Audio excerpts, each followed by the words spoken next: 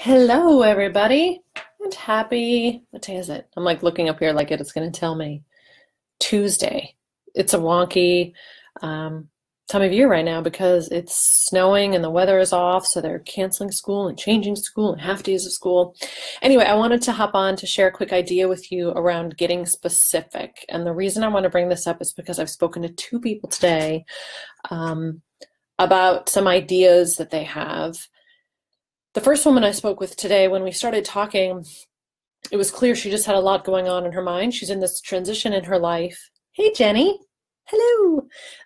She's in this transition in her life, and she's facing kind of some big decisions, like, well, should I do this? Should I do that? What should I do? And she's spending a lot of time in her head thinking about it. So there's just a lot of energy happening emotionally, right? Because when we think a lot, we feel a lot.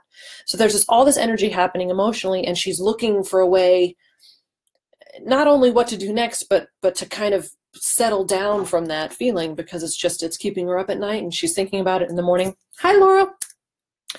And so when we spoke, and we only spoke for a little bit, she'd signed up for a discovery call to see if there could be a possible fit for some longer term work together. And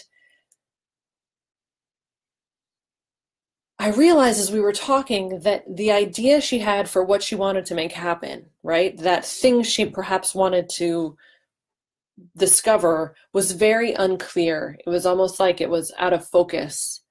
And I started to ask her questions to try and get more specific about it, just for my own kind of edification, because I didn't quite understand. So I was like, what do you think your options are? How much money is it you want to make? What's your timeline? And through kind of some of these questions and taking this idea, hi Karen, and taking this idea and really, one, kind of slowing down her thinking, but doing that by really hyper focusing on making it tangible. So sometimes someone will, it's the good example I like to use is someone says, I need to make some money. I need to make some money. That idea it's out of focus. It's foggy. It's like you're seeing it through a haze of fog. And I like to say, well, how much money? How much money and in what amount of time? Well, I'd like to make $1,000 in a month.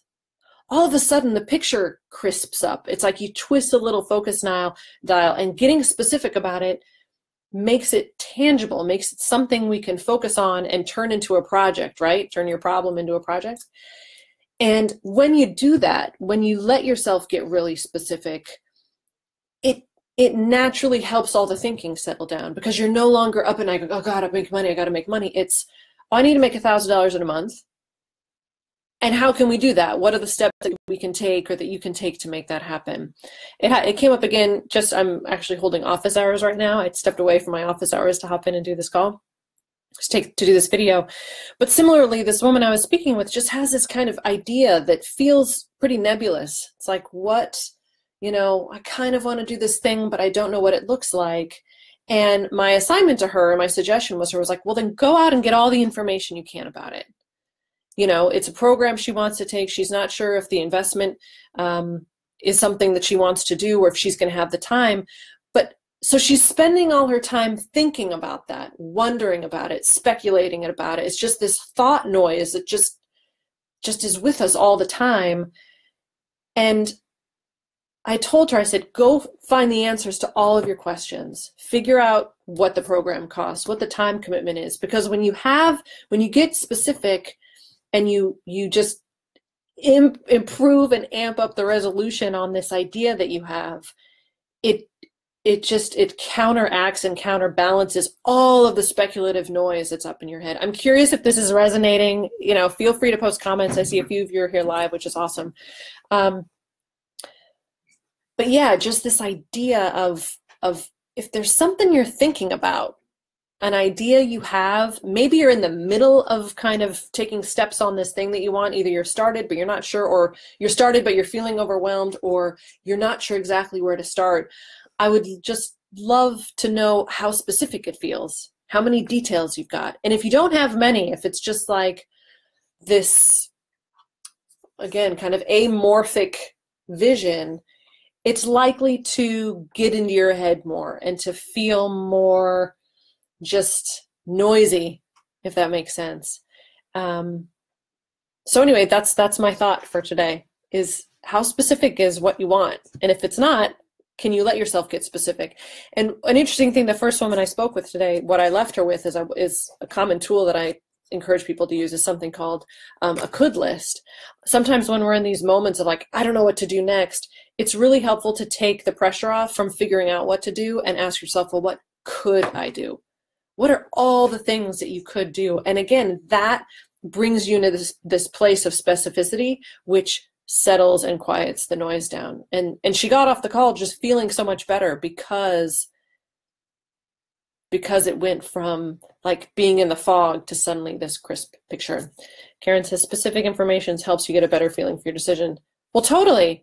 And it just gives you something specific you can work towards. So if, for those of you who are watching, if we have the chance to speak, I'm going to ask a lot of questions. And if you don't know the answers, I'm going to charge you with finding the answers, because finding answers doesn't commit you to doing anything. If you said to me, I want to travel around the world, but I don't know if I can do it, I'm going to say, how much does it cost to travel around the world?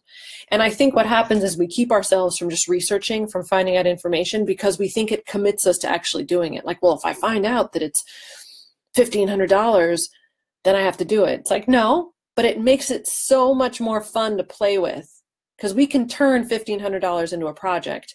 But this thing of, I just don't know if I can do it, is, again, there's not much meat to hold on to. Hi, Vera. Laurel, I like the could list concept. I love could lists. It's one of my favorite assignments to give to people. I can totally imagine you doing a could list. We've talked a little bit about, what's the thing? What's on the island? What's the thing I want to do? It's like, well, what could you do? You don't have to do anything. There's no should, there's no have to, it's more, what are the things you could do? And letting yourself just relax into the fun of that, and almost letting yourself think impossibly, like, God, it'd be really cool if. That's another way of kind of feeding the could list. Laurel is much better than a should list, which is what I tend to do. Totally. I would love to know what comes up for you with a could list. What are the things you could do in the next year? It could be anything. There was a woman who I'm in conversation with who I, again, gave that challenge to. And I said, email me your list. And she emailed me this could list. And I said, oh my gosh, so much of this could be done. Like, it went from this nebulous idea to actually this list of things that she could do and take action on within that day or within that week. And then she took the next step and took the could list and converted it into a want list, or she starred the things that she wanted to do.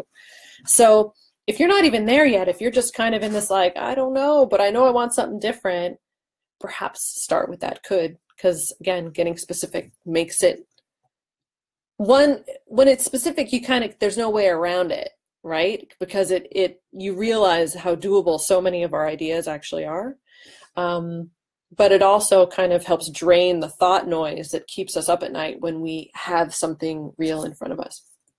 So if there are any other questions, any other thoughts, feel free to leave them in the comments. I'll be following up throughout the day. Lindsay, hello. How's the little wee babe? I'm just about to sign off, but I would feel free to listen back and share any thoughts or questions you have. I've got 9 more minutes of office hours. So if you want to pop in and say hi, that would be great. Or if you want to set up a time for a deeper conversation, I'll go ahead and post that link in the comments.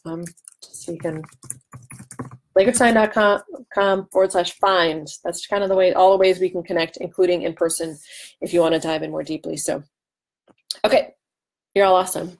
Have a great day. Thanks for being here.